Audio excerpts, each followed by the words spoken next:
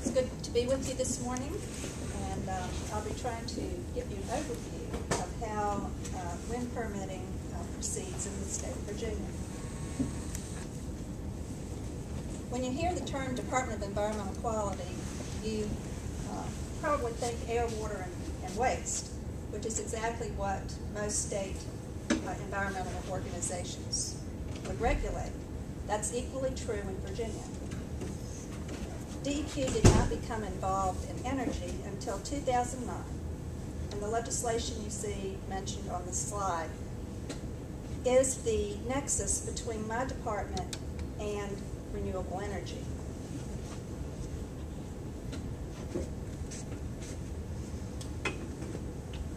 This statute tells us to do two things. First, to develop permits by rule, and those, as you may know, are a streamlined general permit type of approach. And we're to do this for the construction and operation of small renewable energy projects. But at the same time, it tells us that these permits have to protect natural resources. If you were to ask, well, what is DEQ's policy about renewable energy, I would have to point to our statute and say we have two goals, as set forth by the statute, to promote renewable energy and to protect natural resources, and to keep those in balance. There were a number of industry folks who were instrumental in having this bill passed in 2009, and also a number of folks who were associated with the administration, and it was actually a bill supported by Virginia's governor at that time. The industry felt that this permit by rule approach could give them certainty. They would know what's expected, so they could gauge up front what their financial implications would be. A permit by rule has strict time deadlines as to how fast our agency has to give them an answer, and hopefully we're coming up with reasonable, balanced regulatory requirements. At the same time, the chief issues covered by the PBR are ones that are not normally regulated in and of themselves. They end up having regulatory requirements by means of an order, say from the Public Utilities Corporation in a state, or in some other fashion. So those interests needed to be provided for also. Our statute has a very unusual, I would say, definition of a small renewable energy project. It goes up to 100 megawatts. Only in Virginia would that be considered small, I think. And the statute has provision that these renewable media come under DEQ's jurisdiction up to the size of 100 megawatts. Any project over 100 megawatts still goes to the State Corporation Commission. And then we have a second category of renewables. And I was speaking at a conference just yesterday in Galax about biomass projects. Our statute gives DEQ authority for a maximum of 20 megawatts for these projects. The statute also sets forth some very stringent time deadlines. Those of you who are used to regulatory matters know that it takes generally 2 years minimum to develop a regulation from beginning to end.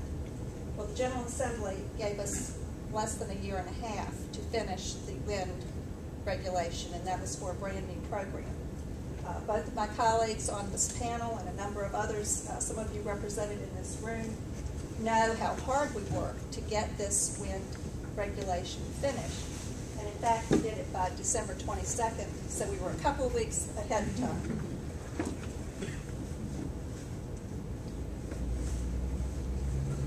Both Don and John can tell you that we had really two advisory panels, regulatory advisory panels. You'll hear us talk about the RAPs.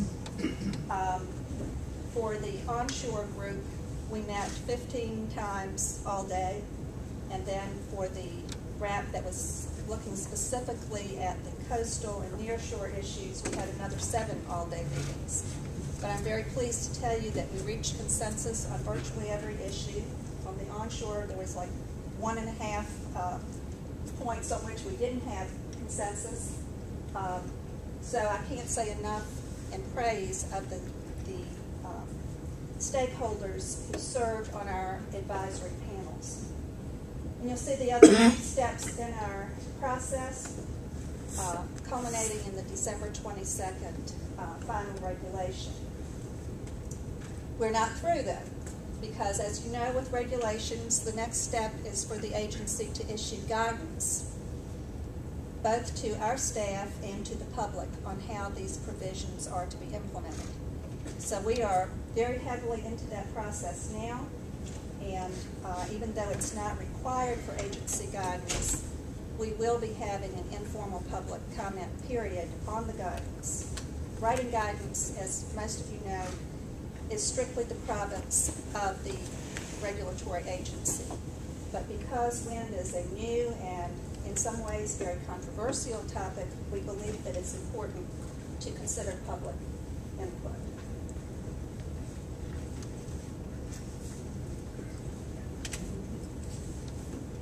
This law replaces the State Corporation Commission's authority over these projects. Like most states, Virginia had a case-by-case determination. It came before the SEC, which is a quasi-judicial board, for a hearing. There would be live cross-examination, and based on the record, the commissioners would make a ruling for the project. The Highland New Wind project was the first and only project to go through this system. Some people believe that because it took so many years for them to complete the process, that was perhaps an impetus for the General Assembly to move that authority over to DEQ in a permit by rule approach.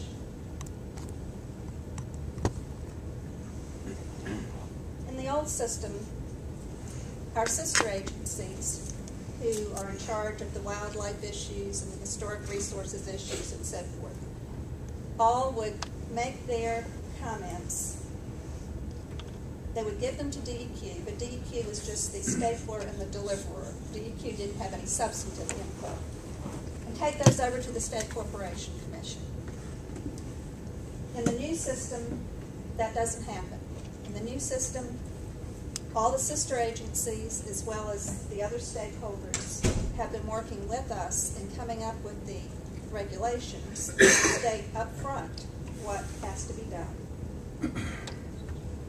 There is also a requirement in the statute, however, that before we can approve a permit application, we have to consult with these experts from Game and Inland Fisheries, Historic Resources, and so forth.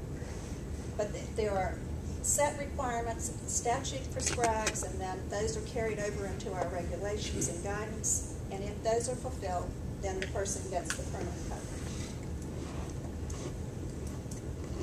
When the statute was written, the term permit by rule had never been defined in Virginia. It had been used for many years in the solid waste program for things like transfer stations, where you take your recycling. Not a very complex type of operation. Certainly a far cry from the complexities of a wind project. But this was the permitting vehicle that the General Assembly was telling us to use. The difference between our PBR and the PBR for the waste facilities, I'll just focus on one of them. When you go to, thank you.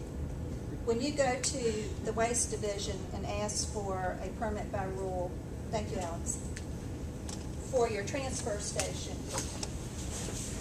once you have submitted all the 10 things or so that are on the list and DEQ checks you off, if you have a complete application, then you have permit coverage. Because of our statute, we're having to consult with the sister agencies. You not only have to be complete, but you also have to be deemed adequate. So we have an extra step in there, even though it's a permit by rule. It's not identical to the model that you would have assumed from the term permit by rule.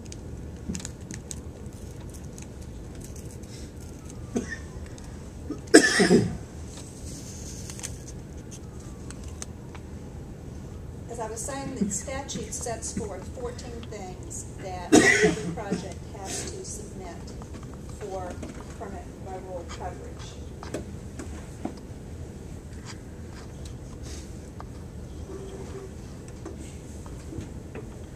I've underlined some of these because whereas we are just going to accept on its face things like local government certification that the project adheres to land use requirements, we're not going to go behind that.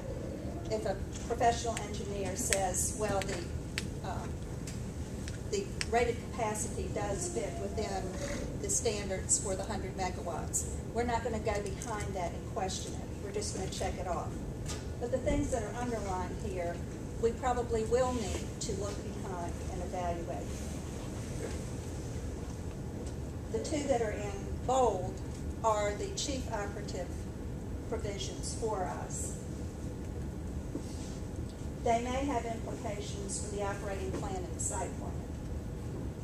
For instance, if the mitigation plan, if one is required, if it says, okay, we have a T&E species that has some kind of habitat over here on your site, well, the site plan may well require that you put your turbine over here to avoid that. So there may be site plan implications from the mitigation plan.